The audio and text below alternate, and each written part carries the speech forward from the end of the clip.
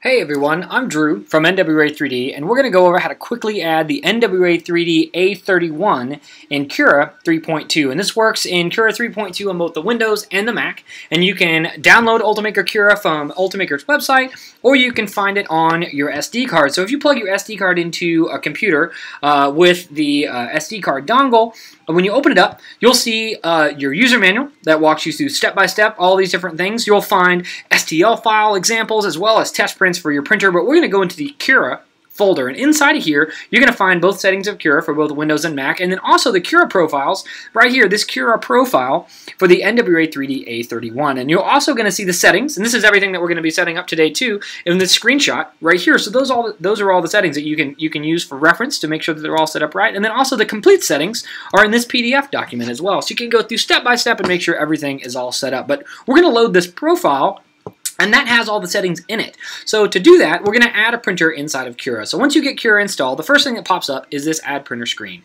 And if it doesn't pop up, then you're going to go ahead and click where it says Settings, and then Printer, and Add Printer, and add it. So we're going to go down to where it says Custom, and then we're going to type right here the NWA3D A31. And if you want to name it something other than that, like huge printer, you can name it whatever you want. And then once you have it set, we're going to go ahead and say Add Printer. And we're going to set the sizes of it and then change a couple other small settings.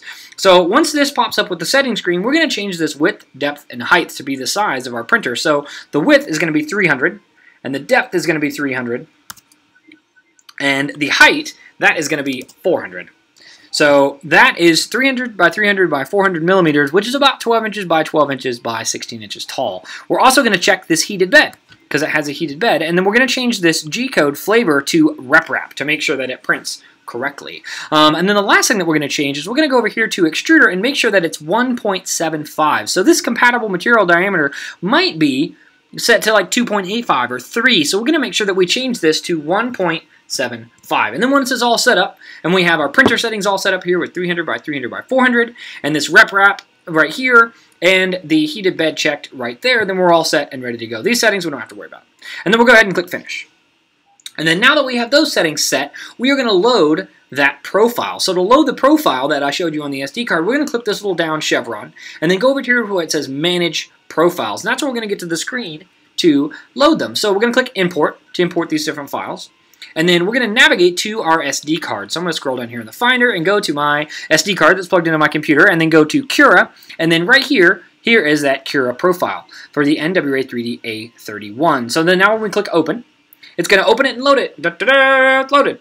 So we'll click OK, awesome, and then we'll go ahead and click Close. So then now we're going to make sure that our profile is selected. So we'll click this little chevron again, and then go to the A31 printer profile. And these are all the medium settings that are all set for the A31. And we also want to make sure that our material is set to PLA, and that's polylactic acid, which is the biodegradable filament that's safe for the classroom. So we have this PLA right here, all set, ready to go.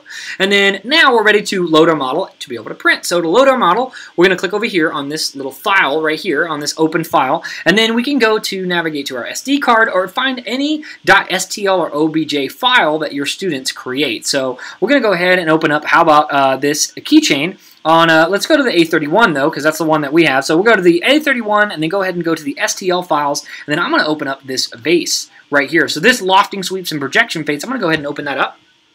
And then once this is opened up and loaded, we can actually move it around. So this isn't a very good print orientation. So if you right click, you can kind of move around and drag, and you can zoom in and out by using that scroll wheel too. And when you're zooming in and out, you can see this is going to have to print with a whole bunch of different supports and stuff that's down here. And if you click the solid view to layer view, you'll see all those different supports. So as soon as it gets done slicing, you'll see all these supports down here.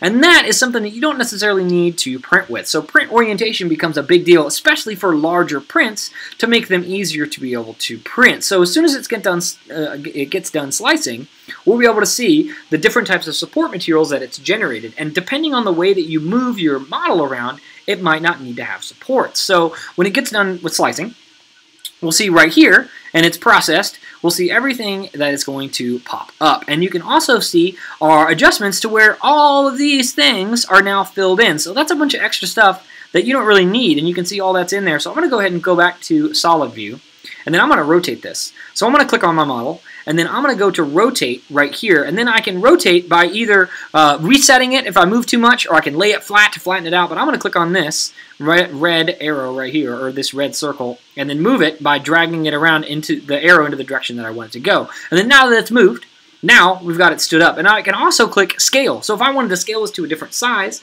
if I designed it on my program to be a certain amount of millimeters, I can adjust it right here. But if I didn't design it in millimeters and design it in inches, when I import it, it's going to be really, really tiny. So you want to make sure that all of your settings are in millimeters, so it'll print out to those exact dimensions when you get ready to print. But if I want to change this and maybe make it a little bit bigger, like maybe I can make it 150. And go ahead and hit enter on that one and make it even bigger. And as long as it's yellow, you'll be able to print. If you're not able to print, it's going to have these little lines that grow through it. And that means that it's unable to be able to print because it's outside of the build area. So when you click move, you can see that. So if I move this over here and move it to the outside, those little lines that are going through it, that means that it can't print. And you can also make sure that your Z is set to 0 to make sure that your model itself is flat on the build plate. And once we have these rotated the way we want it, scaled the way we want it, and then moved the way we want it, it's going to slice. And that's what's done right down here. So this slicing might take a little bit. The larger the model is, the longer it's going to take to slice. So I'm going to go ahead and shrink it down a little bit just for the video so it's not so super long. I go into the scale, and we'll go ahead and move this down. How about to like 50%? Because you can do some really huge stuff on this printer.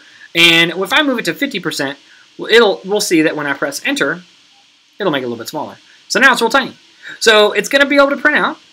And when it's yellow and it gets all ready to slice right here, it says ready to slice, and now it's slicing right here. And when this gets loaded, we'll be ready to print. I can actually rename this too. How about vase? So now that I've got that renamed, press enter. And we're all set and ready to go. As soon as it gets sliced, we'll be ready to save it to our SD card. So this bar right here, that is the slicing bar. And when this fills all the way up, it's going to tell you how long it's going to take to print and then how much material it's going to use. So as I said before, the longer models are going to take longer to slice. So this is going to take 3 hours and 21 minutes, which is totally fine. And you can click Save to Removable Drive, and then when you do that, it saves directly to the SD card. But you can also click this little arrow here and say Save to File, and then you can click Save to File and save it wherever you want. So if I want to save it on my desktop to be able to edit the G-code with a different program or a different lesson, I can save it right there to the desktop to be able to find it. And once you save it to your SD card, by clicking this Save to Removable Drive, you'll see that this button pops up that says Eject right here. And instead of having to go to the dock to eject it, I can just click Eject. And when I click Eject, now it's going to be ready to print. So it's ejected, I can pull it out, stick that in my A31, and then from the control screen in the A31, I'll go ahead and select my model to print it out. So good luck 3D printing. I hope this helped to kind of explain how to quickly set up the A31 inside of Ultimaker Cura 3.2 and have fun 3D printing. And if you need any help, then don't hesitate to contact us at NWA3D.com/support. Have fun!